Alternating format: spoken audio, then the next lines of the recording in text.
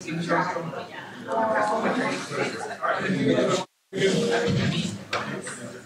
everyone. We'll go ahead and get started. It's so great to see so many of you here. I know it's a very busy time of this semester, so we're really happy to have you here for our final Human Rights in Practice event of the semester, The Past and Future of Human Rights in Theory and Practice. 75 years of the Universal Declaration of Human Rights. And the Universal Declaration of Human Rights was adopted by the UN General Assembly on December 10th, 1948. And so that was the idea behind having this event today. The event is co-sponsored by the Duke Human Rights Center at the Franklin Humanities Institute, the Human Rights Law Society, and the International Law Society, and organized by both the International Human Rights Clinic and the Center for International and Comparative Law. I'm very excited to welcome our three speakers, and I'll introduce them in the order in which they'll be speaking. So first we have R.J. Thompson-Rodriguez, Managing Director of the Urban Justice Center. R.J. is a longtime human rights lawyer, organizer, and educator, as well as a certified personal trainer, go-go dancer, and performer in the adult film industry. Prior to joining the Sex Workers Project as managing director, RJ worked as the Fair Courts Project community educator at Lambda Legal, where he trained judges, attorneys, and court staff on gender and sexuality cultural competency, and also advocated for judicial diversity and independence in Arizona, Texas, Florida, and the federal bench.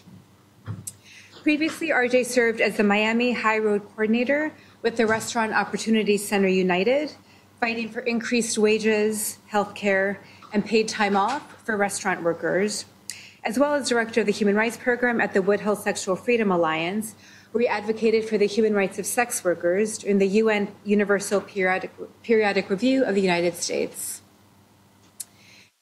We'll hear from Bashak Chali, who we see on the screen, Professor of International Law at the Hershey School in Berlin and co-director of the School Center for Fundamental Rights. She's an expert in international law and institutions, as well as international human rights law and policy. She's authored publications on theories of international law, the relationship between international and domestic law, standards of review in international law, interpretation of human rights law, legitimacy of human rights courts, and implementation of human rights judgments. She is also the chair of the European Implementation Network and a fellow of the Human Rights Center at the University of Essex, and has acted as a Council of Europe expert on the European Convention on Human Rights since 2002.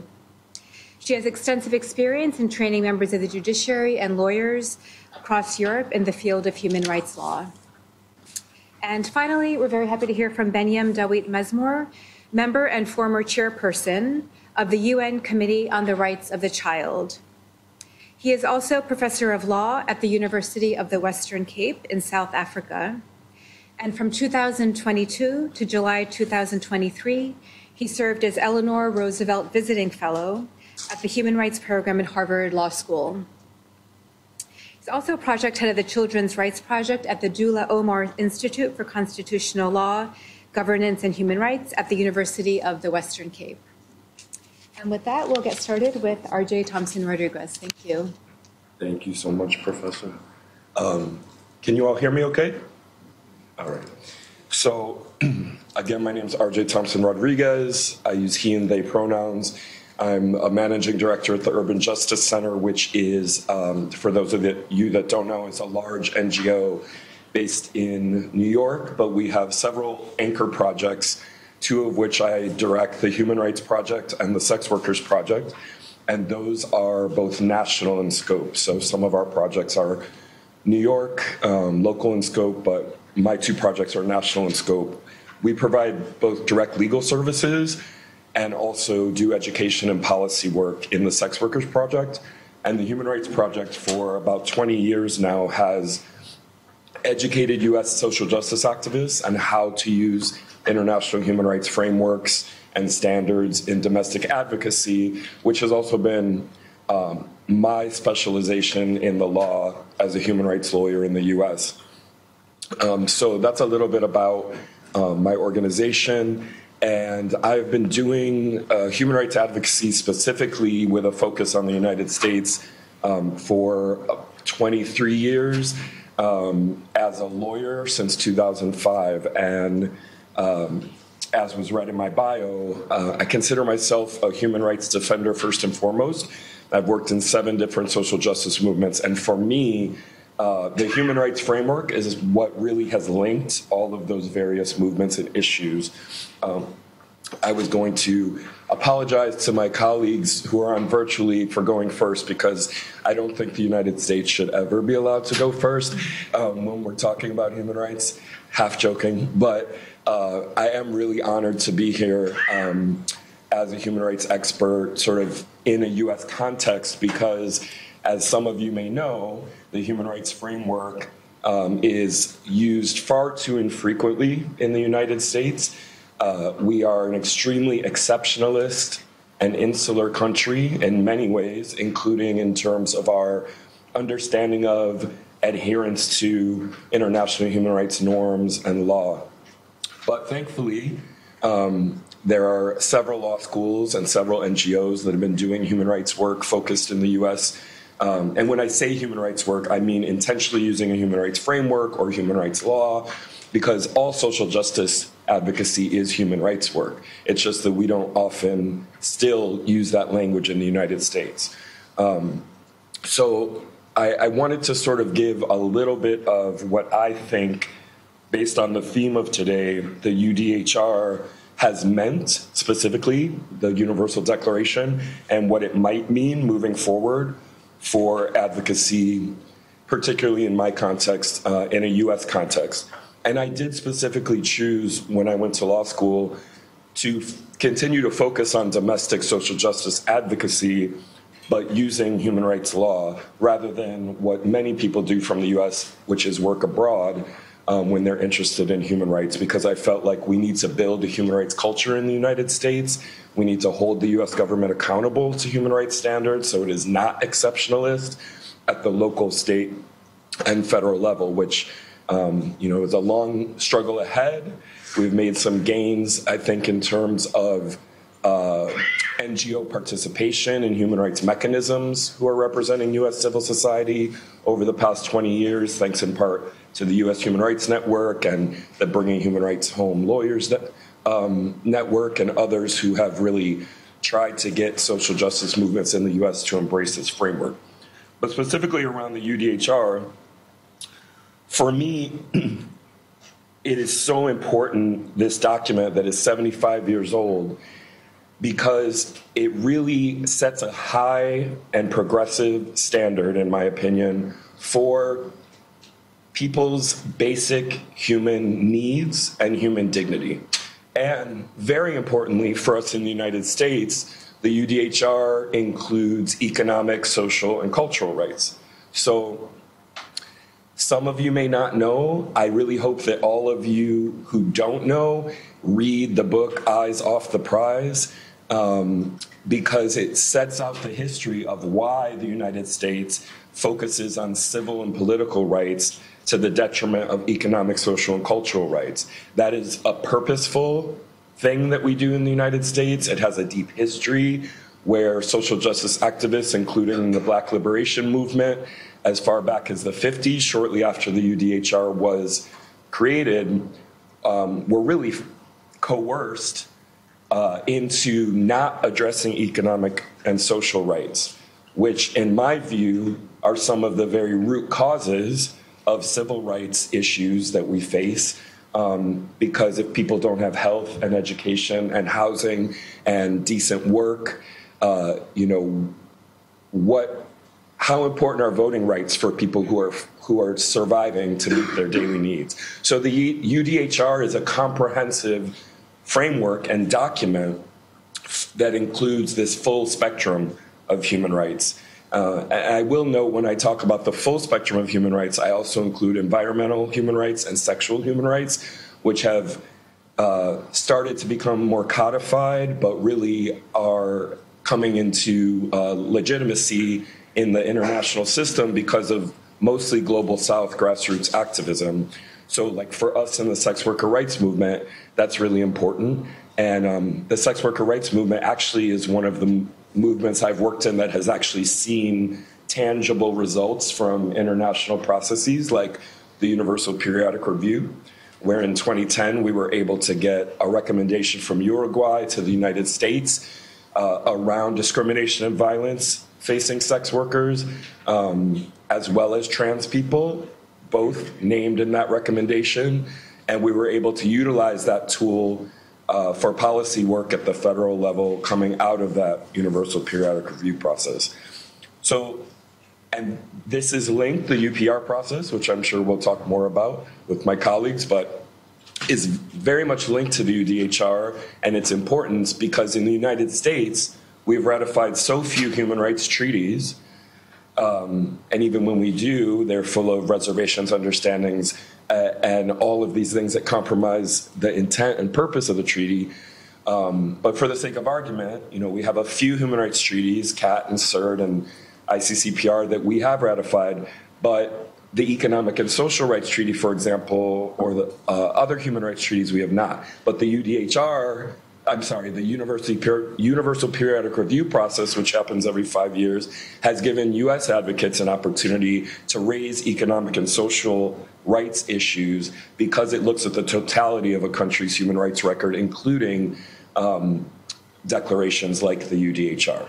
So that is, in terms of the theme of theory and practice, for me, the UPR really linked, in my own personal experience as an advocate, theory into practice, taking issues we were facing here in the United States, sex workers in that context in particular in 2010, and saying to the world stage, the UN in Geneva, this is what we're facing in the US, the United States doesn't recognize XYZ, and then to see a peer-to-peer review process, country to country, that resulted in, documenting, to my knowledge, one of the first times, if not the first time, sex work was named in a U.S. context in an international mechanism, and then be able to bring that, not just for the sake of going to Geneva and doing it, but bringing it home to both create policy change at the federal level, but also it really galvanized. It was a moment of uniting and movement building, the sex worker rights movement.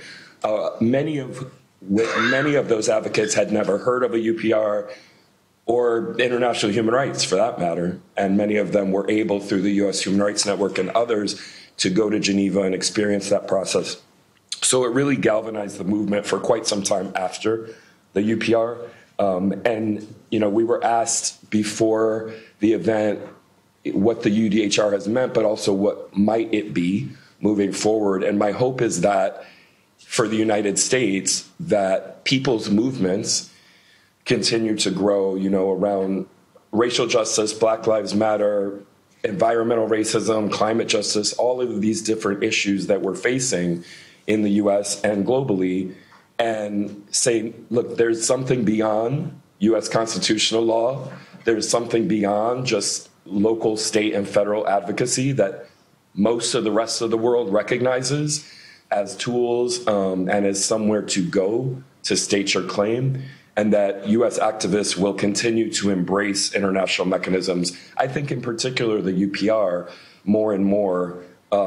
That's my hope. And that the UDHR, I see it as a very timeless document in many ways to look at. If you read it today and you think it was written 75 years ago, in my opinion, it is so progressive and in many ways could have been drafted now. So, it's a really living, breathing document, but people have to give it its power. People often ask me, well, what is the sense of doing human rights-based, international human rights standard-based advocacy in the United States, because the United States doesn't care about it? And my answer is always, the only way that human rights culture will exist and change is through activists and human rights lawyers. Speaking in a law school audience, if public interest lawyers, social justice lawyers don't create a human rights culture in the courts, for example, and change the jurisprudence to say, actually, these standards are relevant and also not in conflict with constitutional law, for example, in many ways, who will?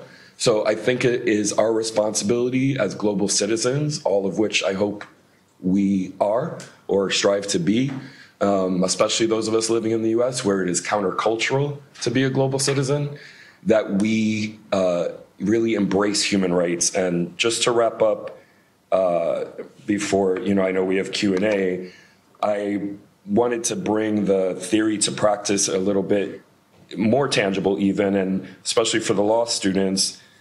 I'm often asked, what are some tangible, practical ways you use human rights in U.S. advocacy?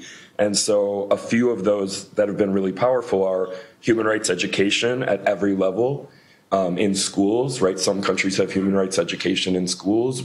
We very rarely do in the U.S., but also the courts. As I said, I did that work with U.S. NGOs, educating court staff and judges and lawyers on human rights standards. Really, human rights education at every level of society, and also in social justice NGOs. The Human Rights Project of UJC has done that for years, helping NGOs to embrace the framework. Another way is utilizing the Inter-American Commission, which ironically in many ways is, right in DC, but in my opinion, extremely underutilized by US advocates. Integrating human rights legal arguments strategically into local and state court cases. Another great resource is Human Rights in State Courts. The Opportunity Agenda published that, many iterations of that, where it gives specific examples of lawyers using international human rights arguments in family law cases, criminal law cases, beyond sort of just the death penalty and torture, which is where it has traditionally been brought up, and how doing that gradually transforms jurisprudence in ways that when it's strategic. Another example is, of course, federal advocacy for treaty ratification for the treaties we don't have, engaging in shadow reporting for the treaties we are a party to for U.S. compliance, advocating for local and city human rights commissions. This has been really interesting work to broaden their mandate beyond just anti-discrimination complaints, for example. So a lot of cities have, including New York City and very major cities, have human rights commissions. That's what they're often named. But they often have a very narrow mandate around civil rights, and sometimes even more narrow than that, like anti-discrimination. And so we've done some work with New York City, for example, getting the commission to understand its own name, what a human rights commission actually would be at a local level, and to address things like housing, for example, economic and social rights. And then finally, HRP, my organization, worked for many, many years prior to my being at the Urban Justice Center to try to get New York City Council to implement both CERD and CEDAW as local law in an intersectional way that looked at women of color as the nexus for bringing all of these sort of intersectional issues together in New York City around poverty and housing and work and gender discrimination and on, and racial discrimination and policing. So local communities, San Francisco, New York, Durham, Eugene, Oregon, anywhere if the city council has the political will to do so, can take the principles of international human rights law and implement them at the local level, sort of circumventing the federal government's abdication of them. So I think I'll stop there. Thank you, RJ.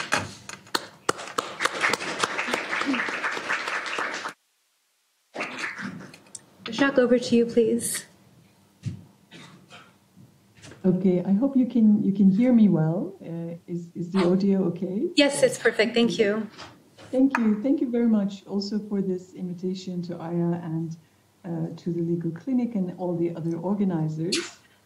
So one of the things that I was invited to reflect on was the past and the present of the Universal Declaration of Human Rights in the European context. So I'd like to just make some observations in relation to this. And, maybe to start with, I definitely agree with RJ that this is a living instrument. I mean, we are constantly breathing new life into the Universal Declaration. But perhaps I have a slightly different angle as well, that there are certain things about this declaration that may also be a bit limiting because, it doesn't capture our current imagination. So we have to imagine the UDHR constantly. but it also means that sometimes people would insist on saying, oh, but that is not in the UDHR, that's not exactly covered. So I will comment on this kind of originalism that sometimes people will use against progressive understandings of human rights 75 years later on, and that might be interesting. So just, what do we mean by Europe? Maybe I should do a few footnotes of what is Europe. Obviously, there are many Europes. I will talk about there's the Council of Europe, which actually covers quite a lot of member states, including, those who are not members of the European Union. We call it the 46 member state Europe. Then we have the European Union, which is a smaller Europe. So and of course I'm talking to you from Berlin, when we talk about Europe, there are many Europes, right? So you can count very many states depending on where they are. So I think when I will use the European experience, maybe I'll speak more about the larger one, so the Council of Europe. As you know, recently even the Russian Federation was a member, but after the Russian aggression in Ukraine, it ceased to be a member of that larger Europe. That's the Council of Europe. So historically speaking, the story of the UDHR in Europe is very, very curious in the sense that European states at the time, they all supported the Universal Declaration. They said, we all agree with it. Great document, as RJ said, it's a very comprehensive document, civil rights, political rights, economic rights, social rights, cultural rights. It's quite an ambitious document. But one of the interesting footnotes that many European states have also made is that they said, but it's not legally binding. It's a General Assembly resolution. It's not a treaty. So, and I'm not so sure that it was an innocent comment to say that it's not legally binding, because when we look at the treaties that were made in Europe, most famously the European Convention on Human Rights, that was just concluded right after the UDHR in 1950, which is the most important human rights treaty in this part of the world, ECHR as we call it. It omits a lot of things that are not in the Universal Declaration. It doesn't have economic, social, and cultural rights in it. It's a treaty that focuses on civil and political rights only. The UDHR is very important, I think, because of its standalone anti-discrimination clauses. In the ECHR, we don't have that, so we lost that when the UDHR became a human rights treaty in Europe. Some of the other very important aspects of the UDHR was the right to nationality that was explicitly included in this document. In the European Convention, we don't have the right to nationality. And also the right to seek asylum, again, is in the UDHR, but it's not in the European Convention. So when the European powers translated the Universal Declaration of Human Rights into their regional human rights treaty, a lot of these very kind of visionary rights that RJ talked about, they became quite diminished. So we ended up with a much shorter list of rights in the ECHR. And some people, including myself, explain this as, having a wide and general aspirational document was fine for the European powers, but when they wanted to translate it into legal rights, there was a bit of what do we call it? An economical account of, what are the rights that we should legalize. And I think it's important that Europe then, even though it supported the UDHR at the United Nations, when it came to really talking about their legal rights in Europe, there was some very important things that was lost. One of the other important things about the European Convention is also what we famously call the colonial clause. So even though the UDHR, we place a huge emphasis on it because it says everyone has these rights, right? And of course, when the UDHR was drafted in 1948, a vast number of the countries around the world were under colonial domination. We don't have that word in the UDHR, but the European Convention on Human Rights made it optional for the European colonial powers to extend rights in the ECHR to their colonial territories. So I think that's another really important angle, looking at the big promise of UDHR and what has happened to it historically in the European context. So I wouldn't call it a big success story in the legalization of the aspirations in the text. What could we say about the present the present state of the Universal Declaration of Human Rights in the context of Europe, I think we can make two observations. One is that I agree with again, some of the points that RJ just made, is that, you know, it didn't just end with this very limited treaty. The European Convention on Human Rights made these rights a lot limited, but social movements, groups that were trying to use this little treaty, they also were asking constantly for European states, the European Court of Human Rights, to interpret these treaties as a living instrument.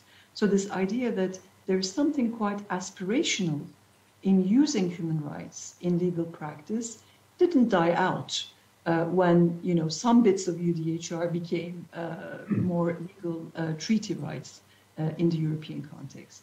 And I think it was exactly through this type of legal mobilization and advocacy that things that were not in this treaty, the European Convention, or even in the UDHR itself, have become part of our imagination about, you know, what the rights in the Universal Declaration or even in the treaties actually mean in this context.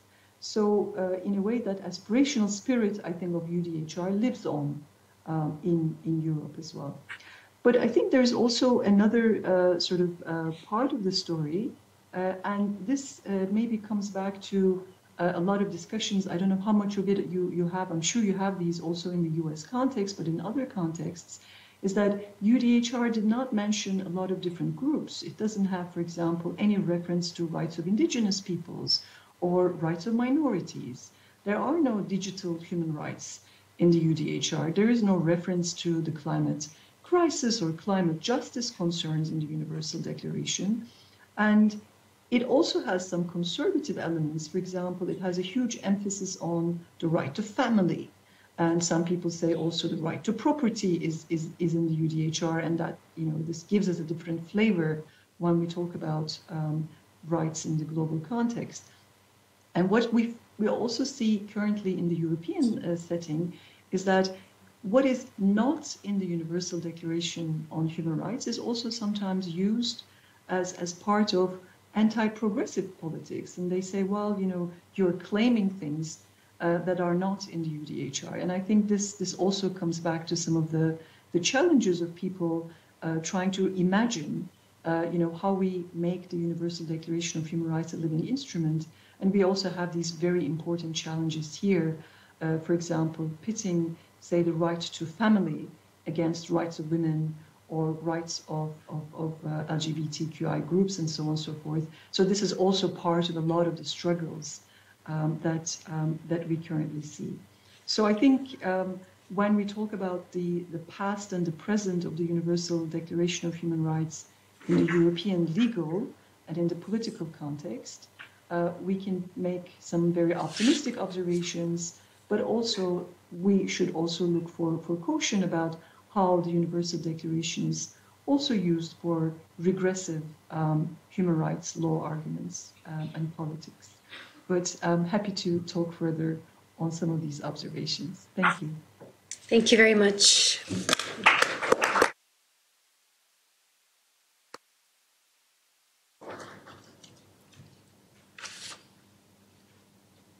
Benyam, over to you, please. Yeah, thank you very much. It's a pleasure to join this excellent panel. And let me start with, so thank you very much for the opportunity. I would have loved to join you in person, but I've just arrived here in the US after a very long flight, and some of my commitments didn't allow me to be there. Now, a quick disclaimer, I'm not speaking on behalf of the UN Committee on the Rights of the Child, but of course, I am an academician and I've spent the last 11 years within the UN Committee on the Rights of the Child, but also within the African Union. I've spent another 11 years within the African Union doing work on children's rights. Now, let me make some general observations. The first is, and it also ties well with what RJ and Bashak were saying, two words usually are found in abundance in the literature that often celebrates the UDHR, relevant and timeless. Inevitably, it has withstood the test of the passing years, and the advent of dramatic new technologies and social, political, and economic developments that its drafters could not have foreseen have also been informed by the UDHR. So credit to them. One thing that I find very interesting, for instance, is that for its time, the document was remarkably lacking in sexist language. So that's once again credit to the drafters. It refers to everyone, all, or no one throughout the 30 articles. Its impact is seen in domestic legislation, permeating more than 90 national constitutions and so forth.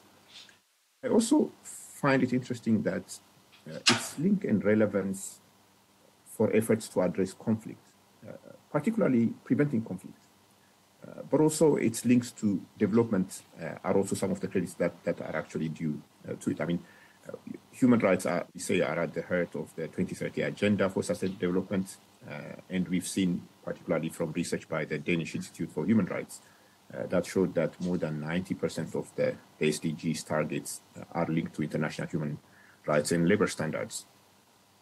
Now, it's been argued, and I agree with a number of the points that RJ and Bashak also made, that it's been argued, for instance, by the High Commissioner of the Office of the High Commissioner for Human Rights, that the precepts of the UDHR are so fundamental that they can be applied to every new dilemma, such as the regulation of AI or addressing climate change. I have some of my own doubts there, but at least that's what the former High Commissioner has said in one of the openings of the Human Rights Council sessions. Now, if you look at the drafting commission for the UDHR, it included Eleanor Roosevelt from the US, Peng Chang from China, Charles Malik from Lebanon, Hernan Cruz from Chile, and others from Australia, France, Soviet Union, United Kingdom, and so forth. You did not hear a single African country, did you? It is explainable, given the time, because of the history of colonialism and so forth. But it's also interesting to note that despite these limitations, it has informed the African regional human rights system for children, but also for adults alike. For instance, Article 29 of the UDHR that says everyone has duties to the community, in which alone the free and full development of his personality is possible. It's found itself in the African Charter on the Rights and Welfare of the Child, which talks about the responsibilities of the child, where it talks about the responsibilities towards the child's family, society, the state, and other legally recognized communities and international community.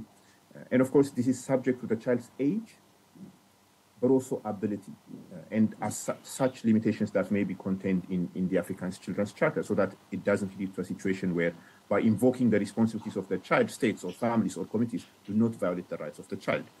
I remember, because this conversation is partly about practice, I remember one day in 2011 being in the Namibian parliament, discussing with parliamentarians about their draft Child Care and Protection Act that has been lingering for a long period of time. And I was there to address them on behalf of the African Union's African Committee of Experts to see how they can actually push it forward. And they expressed concerns about children's irresponsible behaviors, that there are too many conversations about rights discourse, and there is almost nothing about their responsibilities, that your right ends where the right of the next child that is sitting to you starts, and so forth. And ultimately, with the introduction of the responsibilities of the child, they were able to pass that Child Care and Protection Act. South Africa has done the same thing. Nigeria has done the same thing. So the responsibilities of the child is something that has been taken forward from the UDHR, that has actually, to a certain extent, paid its dividends. Now, let me freeze this frame on the general UDHR impact and offer a few words on 4 critical child rights issues that the UDHR has addressed or has continued to address. The first one, which Bashak already addressed, is the right to nationality. Article 15.1 says everyone has the right to a nationality, and further it says no one shall be arbitrarily deprived of his nationality, nor denied the right to change his nationality. For children, the right to a nationality is a deal breaker. And mark the words, it's a right to a nationality. It's not the right to acquire a nationality as we have it under the International Covenant on Civil and Political Rights or subsequent provisions that have been adopted later. Globally, we're talking about around 10 million people in the world that are stateless. 60% of them are actually children. They're told that they don't belong anywhere. They're denied a nationality. And without one, they are denied their basic rights. We are talking about from Cote d'Ivoire to Kenya to Myanmar to Bangladesh to Malaysia to Dominican Republic and a number of countries in the Middle East, Syria, Iraq, Qatar, many. And from a children's rights point of view, not having a nationality is devastating. Now, some of the reasons are obviously gender-based parentage laws. There are 25 countries, for instance, that retain nationality laws that deny women the right to pass their nationality to their children on an equal basis with men. There are 3 countries, Bahamas, Barbados, and Malaysia, that discriminate against men in terms of their ability to pass their nationality to their children born outside of wedlock. Others relate to discriminatory citizenship laws, changing borders, and of course, revoking citizenship. One of the things that we've seen recent years is revoking citizenship of parents and children that are accused of being associated with terrorist groups or groups that have been designated as terrorists. The second one is Article 16.3, where it says the family is the natural and fundamental group unit of society and is entitled to protection by society and the state. This is very important. If you look at the provisions of the Convention on Rights of the Child, families are absolutely critical. If you look at the preamble of the Convention on Rights of the Child, where it says children should grow up in an atmosphere of love, happiness, and understanding, families are very central to that. But many states, and as Bashak rightly outlined, many states use this article to push back at women's rights under the umbrella of the protection of the family agenda, at the Human Rights Council, at the Commission on the Status of Women, even in the conversations relating to SDGs. And that's a word for caution that I want to throw out there. The third one is the reference in Article 25.2 of the UDHR about motherhood and childhood. It says motherhood and childhood are entitled to special assistance in care.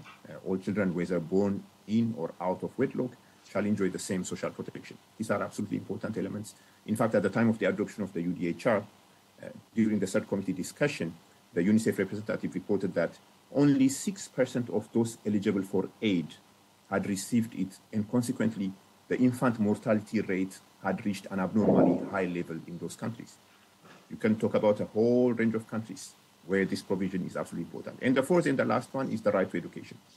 Throughout the world, we have a staggering 244 million children and youths that are still out of school for social, economic, and cultural reasons. Children with disabilities, girls. In the context of COVID, we had a learning gap. That learning gap became a learning gulf. So the provision on the right to education is important, but it has its own limitations too. For instance, it doesn't address pre-primary. In children's rights lexicon, we talk about the first 1,000 days, the importance of pre-primary education, and a significant barrier that children are facing because of costs and so forth needs to be addressed. In fact, there is a conversation at the Human Rights Council session in June 2023. Brazil joined Luxembourg and Dominican Republic to make statements of its own, where it went and said all states should consider a new international legal instrument to formally recognize the right of every child to at least 1 year of preschool and to free, inclusive, public and quality secondary education. Again, highlighting the importance of the provision of the UDHR, but also some of its limitations. Now, in moving forward, as we speak today, what are some of the biggest challenges that children's rights face? Discrimination, especially on the basis of age. Corporal punishment is a good example. Why is it that we only have 65 countries that have banned corporal punishment in all settings and the rest have not done so? Conflict is another. Climate change is a child rights crisis. The digital environment is also absolutely critical for children's rights. In fact, the last two are a subject of the latest general comments that the Committee on the Rights of the Child has addressed. Now, some of the limitations of the UDHR to address these critical issues is obvious to a certain extent. For instance, how is it going to be able to address extraterritorial application? How is it going to address causation in the context of climate change? How is it going to be able to address some of the challenges that we're facing in the context of the war on terror that children are actually facing? Now, let me throw a couple of challenges that came to my mind. I was preparing for this, and I will end. The first is, there is a very good book that is written by Professor Hurst Hanem. He just retired from Tufts. It's titled Rescuing Human Rights, Radically Moderate Approach. And the central thesis of the book is that the credibility of human rights is undermined by the proliferation of new rights, the linkage of rights to other issues such as international crimes or the activities of business, and the attempt to address every social problem from a human rights perspective. So one question that I want to out here is that are we stretching the UDHR too much to some of the issues that we're facing today that is not necessarily fit for purpose? And the second one, I would even dare and make a less popular remark here and say that the UN in general pays lip service to human rights when it talks about its three pillars. Its three pillars are peace and security, development and human rights, whether it's on funding, whether it's on the extent to which child rights or human rights are embedded in its development agenda, whether it's on its work on peace and security, including some of the resolutions that actually come from the UN Security Council, or how its financial institutions, the World Bank, the IMF, are upholding human rights. In reality, human rights is hardly a pillar. It is more of a stick. So we need to ask during the 75th anniversary of the UDHR, it is critical to reflect how the UDHR is helping and can help the UN, its secretariat, its agencies, to have a more human rights and child rights lens. Thank you, and I look forward to the conversation.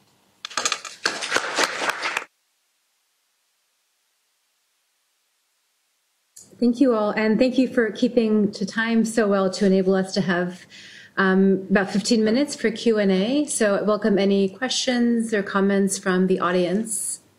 Ariana? Thank you all so much for your comments. I thought they were really incredibly interesting. And the through line I noticed through all three comments was this idea of the UDHR as kind of something that was formed through an exclusive institution. Not all stakeholders were able to be represented in the formation of the UDHR. I'm really interested on your perspectives, obviously working with groups that are still not necessarily explicitly represented in the UDHR, thinking of trans people, thinking of sex workers, thinking of children. How do you kind of navigate that tension of pushing through the UDHR to be an inclusive document read progressively, while also recognizing that it was created in an exclusive environment where a lot of the people that we're trying to protect with the UDHR weren't necessarily in mind when it was written and don't necessarily even have access to the spaces where we're really litigating and discussing these ideas? Başak and Benyam, were you able to hear that question? Yes, okay, excellent. Who would like to start us off? I can start if it's okay. A couple of points that come to mind. Thank you for your question. Again, from my own personal perspective and within a U.S. context, I'm always very explicit to say I'm only speaking from my experience and also from this U.S. context, because the realities are very different in some ways in each region. Because I think part of the utility of the UDHR in the U.S. today is because still so few people know of it. I think that actually gives us a lot of work to do in the U.S. context and a lot of opportunity, if you want to frame it positively, to use this tool as a tool of human rights education. No document written by human beings is perfect. And of course, a document 75 years old, in my opinion, it has amazingly fewer limitations than I would think something from 1948 would have.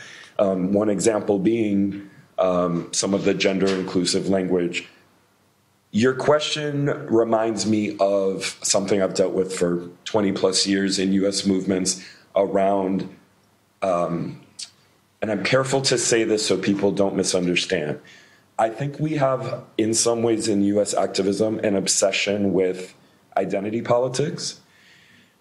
And some of the pushback from social justice activists in the US for many, many years has been that the human rights framework, they think, does not recognize identities, whether those be gender identities, sexual identities, indigenous identities, racial identities, and so forth. My pushback to that is that, one, that's not true because we have identity-specific international mechanisms, right? We have mechanisms and documents for the rights of indigenous peoples. We have sexual rights declarations, whether or not they're officially recognized by the U.S. The IPPF, a declaration on sexual rights, for example. So human rights is not identity blind, I would argue. And I actually think that it's inherently intersectional. And so when progressive activists in the U.S. talk about intersectionality since the 90s, I argue that the human rights framework has always been inherently intersectional, that all human rights are interdependent. And in my experience, U.S. movements don't often think that way to this day, right now. They're extremely siloed, and I say this as someone having worked in 7 different ones, from reproductive justice to death penalty abolition, sex worker rights. and more restaurant worker rights, very, very siloed, both in terms of our strategies, policy, education, research, what have you, but even more so, I think, in terms of issue and identity-based movements. And the human rights framework, for me and many of my colleagues, has been a framework that can unify and bring people together around intersectionality in really powerful ways. So, in my opinion, the UDHR doesn't need to name a list of identity groups because it's talking about, again, everyone's right to XYZ. And everyone means everyone. So I think as advocates, we have to really enforce the idea that all human beings have essential, basic human rights that are inherent, while not losing the identity-specific issues and importance of recognizing marginalization and layers of oppression within identities. I think there's something to be said in the U.S. context for having a tool that is not only about identity. Shakar Benyam? I think this is a great question. I mean, it's an interpretive question, right? I mean, it's I think we need to understand the history of the UDHR. Who drafted it? I mean, there are lots of fantastic works on who was at the table, who wasn't at the table. What kind of colonial, in particular, practices were in place. These are important historical knowledge, and I think we have to know about that. That's for sure. But the second thing is what we call in legal interpretation, right? The object and the purpose. So there's one type of interpretation that's historical interpretation, looking at some sort of the historical lineage of how we make sense of a text, and the other is more of a purposive interpretation. So what is the object and the purpose of this treaty as we read it in 2023? And then we're all engaged in interpreting the UDHR, and we're interpreting it today. We're not interpreting it as, many, many years ago. And I think the Article 1 and the 2 of the UDHR, the Universal Declarations, first and the second articles, I think are quite telling. I think they give us a very good idea about what is an inclusive interpretation. I mean, we can even sort of make sense of those ideas. So not just the word of the everyone, but also this very, that these apply to everyone regardless of. And there's this incredible long list of what is that, what are the status that should be excluded from how you really realize these rights. But I think, whenever we talk about the UDHR now, or even 100 years from now, we will have these conversations. And I think perhaps one of the interesting observations is that we're always interpreting it. I mean, I also think this is part and parcel of human rights law, that this is what we're engaged in most of the time. But we have to engage in that interpretation. I don't think the text doesn't speak for itself, and I think we always speak with the text. But it's very important to recognize all of its limitations. I think that makes our engagement with the Universal Declaration a lot healthier.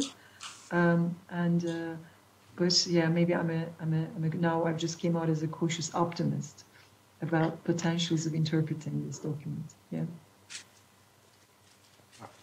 Thank you. I'll just add a couple of things. One is maybe from a children's rights lens,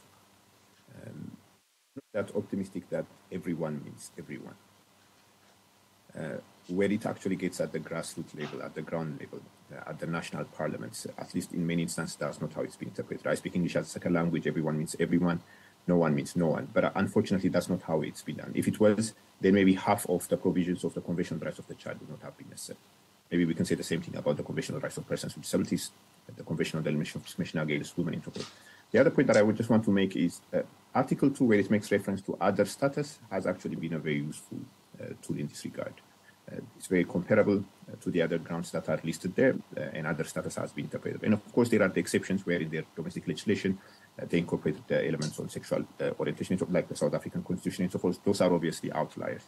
Now, the point about intersectionality is absolutely critical. From a children's rights point of view, for instance, access to education, if it is denied because of that, access to the right to the standard of affairs, if it is denied because of that. Violence is one of the prohibitions. So the intersectionality element plays a very critical role. But I just want to also throw a word of caution. The limits of interpretation. As the Committee on the Rights of the Child, we saw a lot of states abusing the concept of family in the family unit and the protection of the family agenda that I just flagged. And they're interpreting it in their own way, which we felt was not actually promoting children's rights. So as the committee just a couple of months ago, we provided an interpretive guidance on Article 5 to send a signal to states that they should actually, hopefully, stop interpreting in such a way that it actually undermines the provisions of the Convention on the Rights of the Child. The UDHR and the Convention are actually supposed to complement each other, not be in a competition, one not being used to undermine the other. Other questions? Yes. Thank you for the lecture. So our question is maybe there are two conflicting trends in the area of human rights. One is that the need to extend the human rights, for example, to link the human rights to the climate crisis, we need expansion. Another is the rising of the populism against the human rights. So how do you see, especially in the European, within the Council of Europe, how do you see these two conflicting trends in happening in the human rights that for our future of the human rights? Thank you. Were you able to hear that online? No, okay. So the question was an observation of two trends. One, the need to expand human rights, for example, to climate change and other rights as well. And then secondly, increasing populism against human rights, and how we think about these issues as we think about the future of human rights, specifically in the Council of Europe context. Yeah, thank you. Thank you for that question. We have a lot of human rights-based climate litigation before the European Court of Human Rights at the moment. They're all pending cases, so we haven't yet had a final judgment from the European Court of Human Rights. So we were not able to give an answer, a court-based answer to your question as to how the European Court of Human Rights is going to deal with this type of a problem. And I think the sort of the kind of the populist undermining of human rights law is a very widespread problem, not just in the Council of Europe space, but in many other parts of the world. And of course, it's a really worrying problem because it attacks who is an authentic everyone, right? I mean, it kind of divides people as to authentic everyone's and then the unauthentic persons that are not deserving of rights. And I think this is a very dangerous aspect of populist discourses. When we look at the judicial responses to kind of populist attacks, at least in the Council of Europe space, in particular from the European Court of Human Rights, we see that the court is not accepting these types of arguments. It is very clear in its kind of legal reasoning in cases that engage kind of this kind of populist-colored populism. Sometimes they also mix with authoritarian restrictions on rights. So I think the European Court of Human Rights is very clear on this, or a lot of the legal independent courts also across Europe have not really entertained these arguments as sound legal arguments. But then we also have a very genuine problem because a lot of people politically support this type of discourses around the world. So, and in the Council of Europe as well. And I don't have an answer for that. When you have the vast majority of populations, they actually, RJ was talking about the human rights culture, how we build human rights culture. So I think the question is when the majority of people actually support exclusion of certain people from being protected under human rights, what do we do? And I don't think our answers are going to be legal answers to those. But I think many courts in the Council of Europe space have done well. But I think our problems about the human rights culture go a lot deeper into political discourses and practices that we have. Tough times in Europe on this front. Thank you for that question. Can I come to that question very briefly? Yes, please. Thank you. When we often talk about the UDHR, one line that is often thrown around is that it's one of the most highly translated document in the world, 500 plus languages. I'm fascinated about that fact, but what I am more fascinated about is how it's actually also translated into child-friendly versions. Because at the end of the day, one of the important tool that we have to push back on the populist agenda is through empowerment. And the best way to empower is to actually empower children through the education system. For those that are not necessarily within the education system, you also need to make provisions for them. So human rights education plays a very critical role, and often we would do well to pay attention to the final words of the preamble of the UDHR, which says every individual and every organ of society, keeping this declaration constantly in mind, shall strive by teaching and education to promote respect for these rights and freedoms. That is absolutely important, and that's a very important tool to do the pushback on the populist agenda. Roger, do you want to add anything? The only thing I'll add is I will second, what my colleagues have said about, and I have said about human rights culture. In my experience, some law students who then become lawyers become very one-track minded about litigation as the sort of best or most important way of creating social change. And I think that as human rights lawyers, again, at least speaking in a US context, we need to respect the fact that we as lawyers have a particular role to play in supporting human rights, but people's movements, grassroots organizing, and to me, maybe most importantly, education has to go hand in hand with legal strategies. Often I say, I think some of the most impact I've made in human rights in my life have been those dinner table conversations, heart-to-heart, person-to-person dialogue. I really feel that you can change law and policy, but if people's hearts and minds don't change in any given society about any given thing, then we probably will just replicate more bad policy. That brings us to time. So a huge thanks to all three of our speakers for joining us today and for those incredible insights, and for all of you for being here. Thank you.